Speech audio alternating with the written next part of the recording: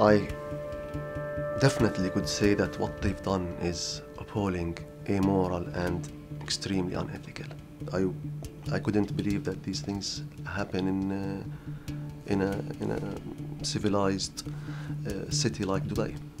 Amjad Rihan led an Ernst Young inspection of Kaloti Group, the largest gold refiner in Dubai, to check its gold was conflict-free by international standards.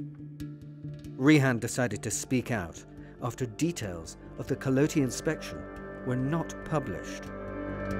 During the audit, we came across some severe findings, some disturbing findings. One of them is unreported cash transactions of over than 5.2 billion US dollars by one refiner in 1 year.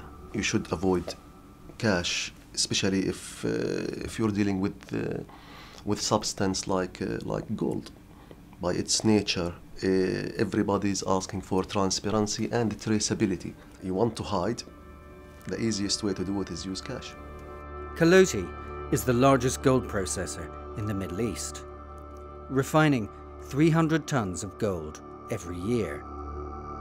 It plans to increase its capacity to refine nearly 2,000 tons per year.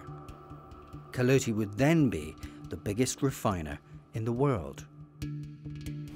One of the most shocking findings that was classified by us as a zero-tolerance breach of protocol is related to 4 to 5 tons of gold bars, coated silver, smuggled out of Morocco, arriving in Dubai, declared as gold.